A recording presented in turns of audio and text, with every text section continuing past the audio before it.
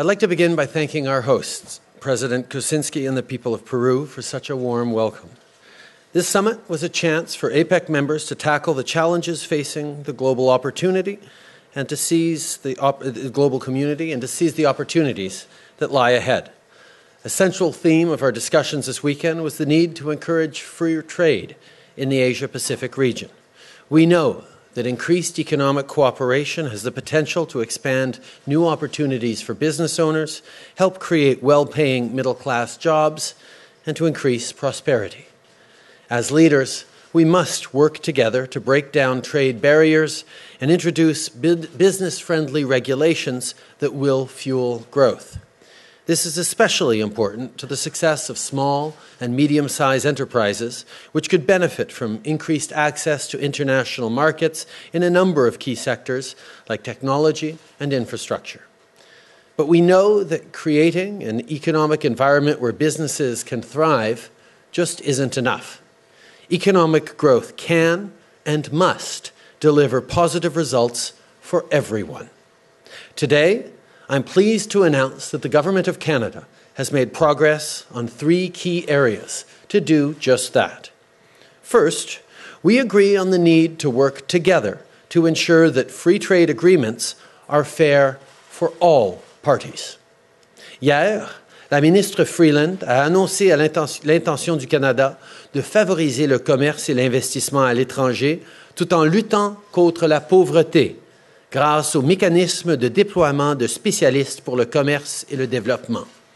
Des experts canadiens et de partout dans le monde travailleront avec les pays en développement en vue de garantir que les accords commerciaux soient justes et équitables.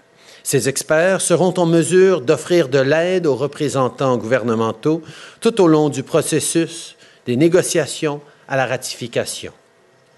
Second, we discussed the importance of helping workers seize business opportunities around the world.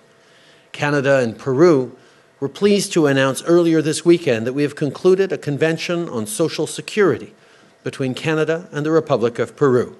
This agreement will make it easier to do business abroad by allowing workers to spend part of their careers in both countries and still benefit from their pensions. Third, we're redoubling efforts to ensure that all citizens can be equal participants in building economies that benefit everyone, and that includes women, youth, and marginalized groups. Au nom du gouvernement du Canada, le ministre Dion a annoncé 2 nouvelles initiatives à cet effet. En partenariat avec l'UNICEF, le Canada investira presque 20 millions de dollars sur une période de 7 ans pour rendre l'éducation plus accessible aux adolescents vulnérables du Pérou. Cette initiative permettra aux jeunes d'acquérir les compétences dont ils ont besoin pour obtenir les emplois de demain. De plus, nous ferons des investissements en vue d'aider à moderniser la fonction publique du Pérou pour garantir à tous les citoyens, y compris les membres des communautés autochtones, un meilleur accès aux services gouvernementaux. And finally, this summit was a chance for me to engage directly with many of our partners, including Australia, Mexico, Peru, Chile, Japan, the US, and Vietnam.